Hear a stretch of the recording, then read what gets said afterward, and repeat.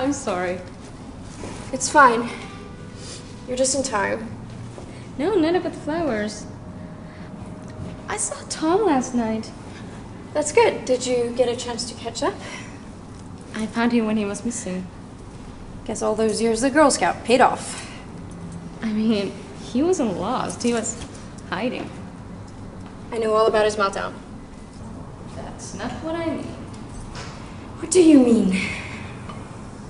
I mean, he wasn't alone last night. He was with me.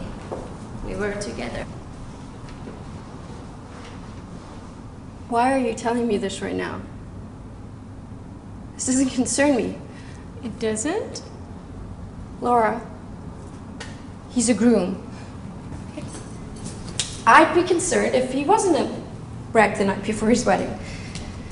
Well, if he would be in love with somebody else, would that concern him? Laura, that chapter is over. I love him. Yes. And I feel sorry for you. You know, I've tried to change these feelings. I've done everything. Other towns, other guys, other jobs. And they said it gets easier with time, but it doesn't. The more the time passes, the more I miss him. Just two cowardly people acting out a fantasy of love without having to face any real consequences. He feels the same way he always has, and you know that. You're my maid of honor.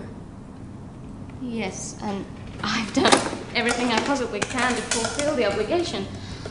I thought I could get through this, I did, but I can't, and he can't either. He doesn't want this either. Do you remember sophomore year? When I bought that red dress especially for the event? You took that too without asking. Oh, you know what? I picked that dress out when we were shopping, and we saw it in the window of Saks, but you just went in and you bought it before I could. Freshman, sophomore, every year of college, you feel entitled to my things. You try to take them because you want them. Fine, Lila, you win, but you know what? When you get together with Tom in senior spring, I was still dating him. Why are you doing this to me right now? Why are you doing this to me right now? Because you're about to marry a man, and I don't think you should. Or you just can't bear to see me happy and I have to trash it with your emotions. No, Lila, you deserve to be with somebody who's in love with you totally and completely. How dare you try to pass this off as an act of friendship, Laura? Laura, this is sabotage.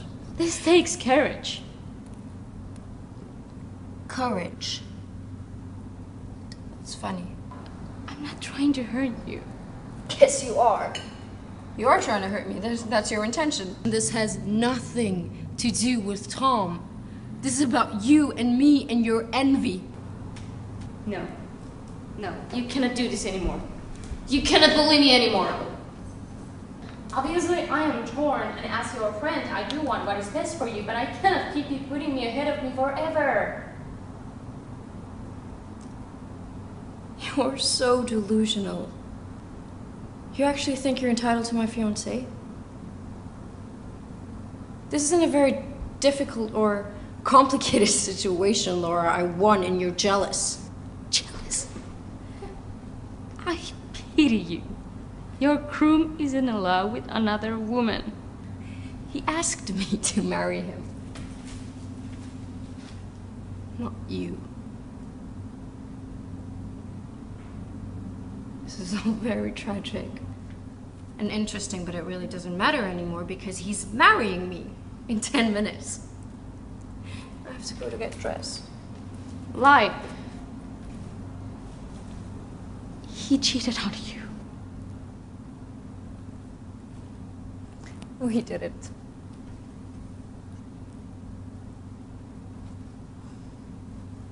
You did.